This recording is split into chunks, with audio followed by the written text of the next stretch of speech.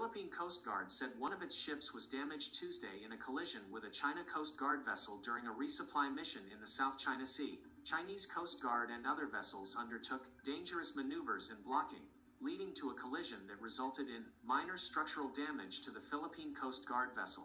Images published by the Philippine Coast Guard purportedly show a collision between one of its ships and a China Coast Guard vessel.